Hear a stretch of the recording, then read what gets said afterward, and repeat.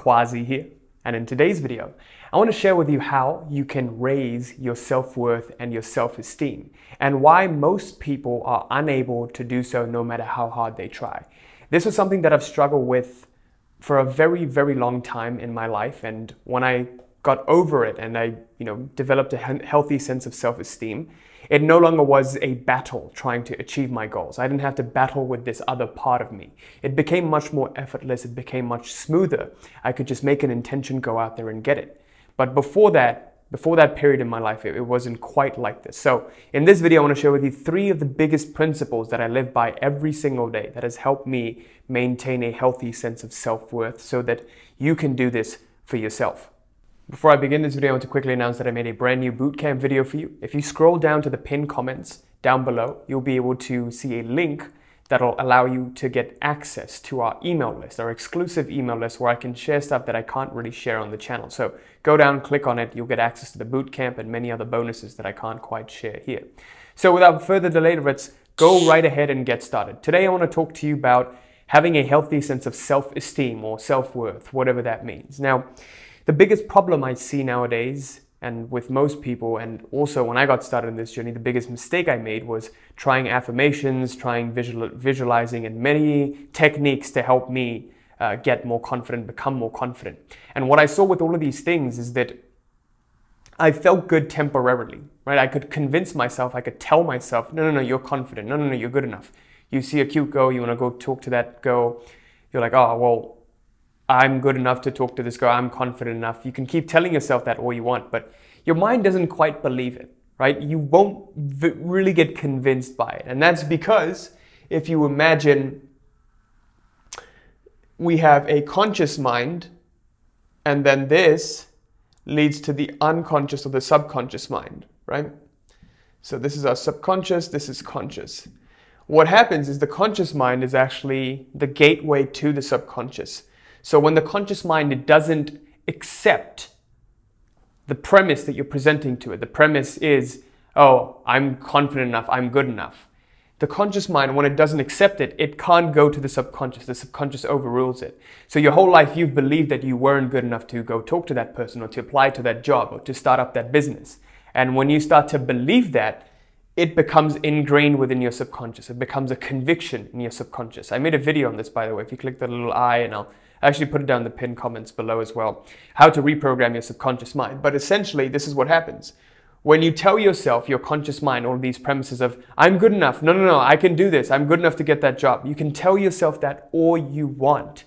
But if there is no substantial evidence, which is the key to the conscious mind, the mind needs proof in order to become accepting and open up this gateway, right? So whenever you are presented with, so anytime you've been presented with a theory, right? Like even conspiracy theories, they have a lot of convincing evidence that breaks down your mental barriers and you just readily accept it, right? So if you look at some of the conspiracy theories, if you look at the flat earth theory, right? It can get very convincing if you get deep down into the arguments of it. And that's essentially what happens. When your mind is presented with enough proof, it lets its guard down, and then your subconscious begins to absorb it, right? So the question is, how can we do this consciously in a way that we can, program ourselves with healthy things that actually serve us and serve our goals, right? So that's what this video is about, helping you do that, break down those barriers. So I want to give you my story of how I struggle with it in my personal life.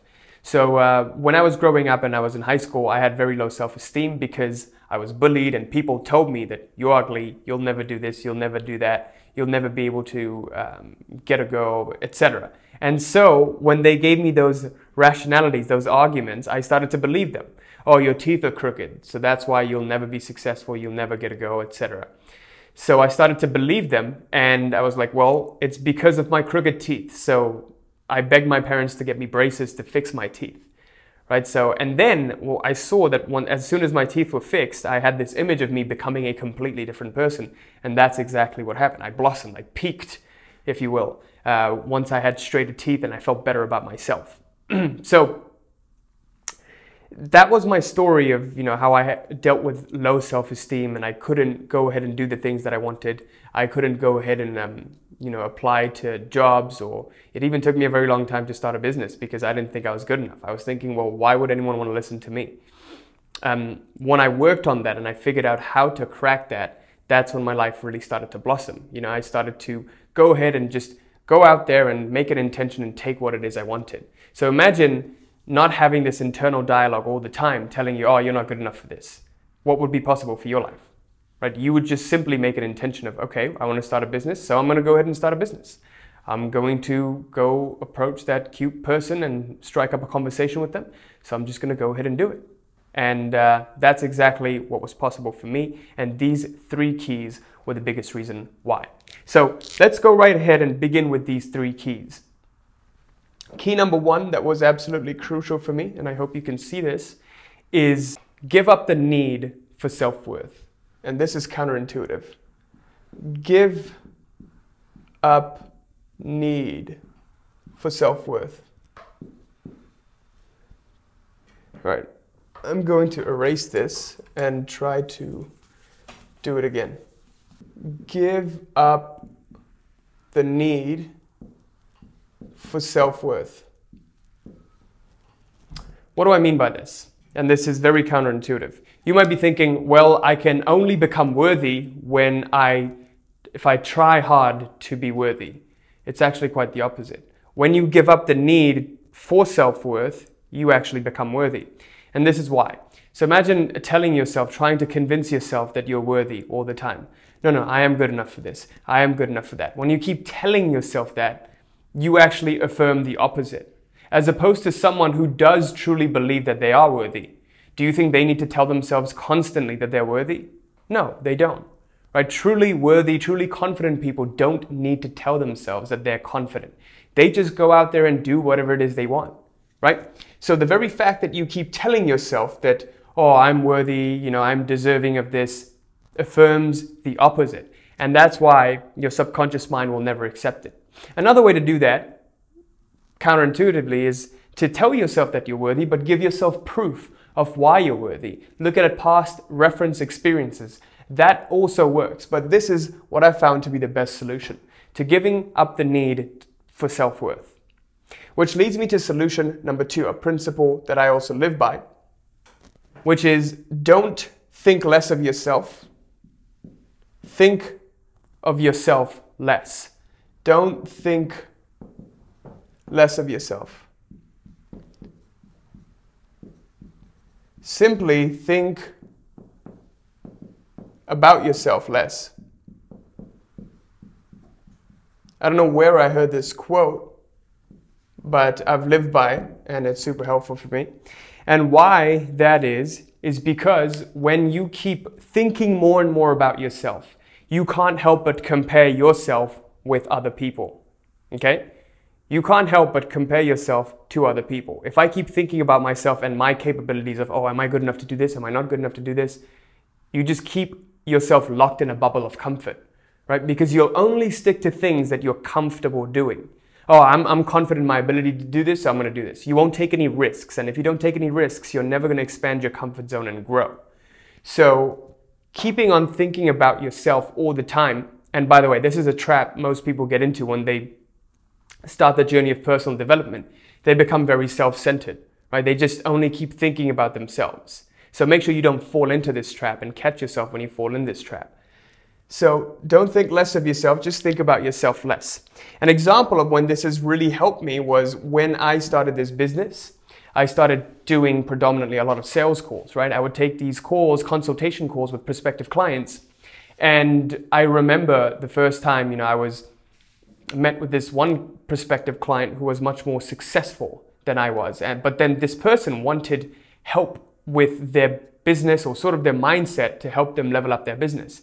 And I was like, well, I don't even make that much money, so I don't really feel good enough helping you. That's what I was thinking in my mind. So at that moment, I was thinking about myself. Do you see that? I was thinking more about myself than about the prospect that was right in front of me.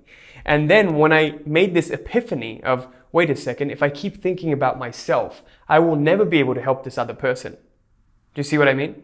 So that sale I completely lost. But then in the future, this realization helped me come from a different mindset, approaching future prospects. And in the future, when I had prospects who were probably making more money than me or in a different place than me, I thought, how can I solve a problem for this prospect so that the investment becomes worthy for them? Instead of thinking, oh, can I help this person? I don't make more money than this person, so how can I help them? Instead of thinking that, I'm thinking of what problem can I solve for this person that'll make it worth it for them? So I'm thinking about the prospect and their problems as opposed to me and my capability. Do you see the difference? This is very, very important. Once you can start to see this difference, you'll never struggle with self-worth ever again. When you're with a person that you're speaking to, instead of thinking about yourself and being in your head of what's the right thing to say, what can I say next that'll get me the sale or get me laid, right? Instead of doing that, if you're just simply present to the moment, which is another key epiphany I made, if you're just simply present to the moment and you have a goal in mind, which is helping this person, getting the sale, or, I don't know, getting this person to be your girlfriend or boyfriend, you have genuine attraction to this person. You just keep that goal there, but you immerse yourself in the present moment. You go with the flow of the conversation, whatever comes up. You become fully attentive to the person right in front of you, instead of fully attentive to your internal dialogue. When you learn to balance that, you'll achieve your goals with much less friction than you normally would have. Okay? So this was the biggest epiphany for me that I made. So sales call is the example I gave you. Number 3, and this is a huge one too that most people don't understand, double down on yourself. What do I mean by this? On yourself. Most people who struggle with a lack of self-worth don't believe that they're worthy for nice things. They're worthy of nice things. So they don't go out and buy themselves nice things. They don't invest in themselves. They just try to hoard money and save money and buy expensive presents for other people, right? So to that I say, go out and buy yourself nice things. You deserve the best. Go out and buy yourself the nicest clothes, the nicest car, the nicest thing that you can buy, that you can afford within reason, okay? Don't get something if you're going to settle for mediocre.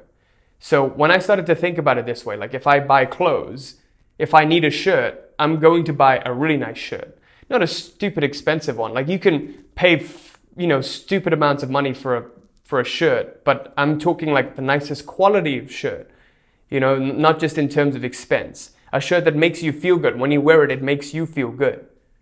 Do you see what I mean? So within reason, go out there and buy yourself the nicest things. Go out there and whatever you think is nicest, get that. Eat the nicest food. Go and take vacations and, buy yourself nice things. Because people with low self-esteem and low self-worth can't do these things for themselves. They can do these things for other people because they think other people are better than them.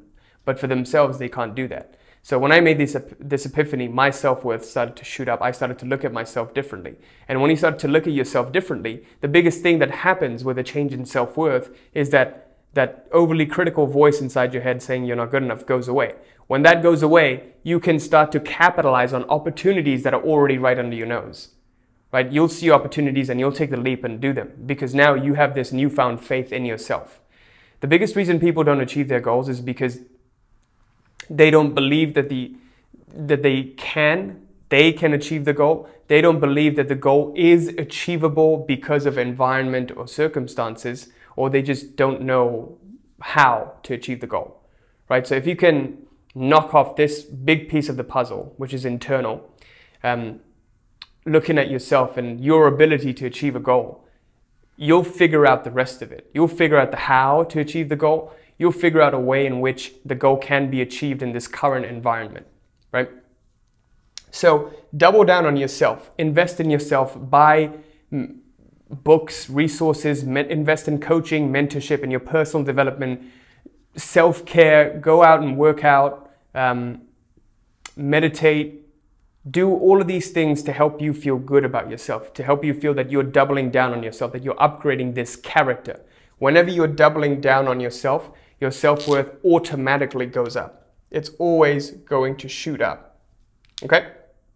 So these are the 3 biggest keys that have helped me increase my self-worth, and I hope this is helpful for you.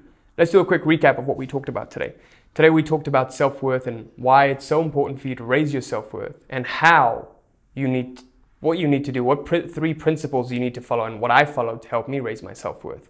We talked about principle number 1, which is simply giving up the need for self-worth. Because if you keep telling yourself that you're not good enough, or you're going to become good enough another day, you're reaffirming to yourself that right now in this moment, you're not good enough. Okay? The more you need self-worth, the more you tell yourself you're not worthy. Number 2, don't think less of yourself. Simply think about yourself less. Because the more you think about yourself, the more you can't help but compare this person to that person and notice why this person isn't as good as that person. Every single person is different. It's not fair of you to compare yourself with another person, okay? And the example I gave you here was me doing a sales call. I would think about why I wasn't good enough to help this prospect instead of thinking about the prospect's problems. And when I started to think about the prospect's problems and what I could help them with, the conversation became completely different. The vibe became completely different. Number 3, double down on yourself. Do anything that's self-care oriented, like going to the gym, like meditating, like, investing in your personal development, or getting mentors, getting resources. Don't be afraid to spend your money, but at the same time also save up your money within reason, right? So when you save up, you start to tell yourself you're good enough to save up. Do you see what I mean? You develop a healthy relationship with money and yourself. So with that, I conclude this video. Thank you so much for watching. I sincerely hope this was helpful. If you're new to the channel, make sure you like, comment, subscribe, and hit that little bell there to get notified of any new video that I put out. Also, I wanted to announce that the free one-to-one consult with me and my team for the Reality Mastery program is now open. You can go down to the link in the description box below to sign up for that. Who we typically work with are people who are entrepreneurs and business owners who want to take their businesses to the next level, but what they're seeing is they don't have a tactical or strategic problem per se. What they're seeing is all of these problems that they're seeing in terms of tactics and strategies and being stuck at a certain revenue level in their business is all a manifestation of some internal problem. They have some personal problem, they don't believe in themselves, they don't feel that they're worthy enough, or they feel that they have all of these fears, doubts, and all of these limiting beliefs that are preventing them from doing the things that they need to do in order to grow their businesses. If that sounds like you, click on the link in the description below to sign up, and let's see if we can help. The free Facebook group is also open for you to take advantage of. The link for that is also in the description. Guys, thank you so much for watching. Till next time. Peace.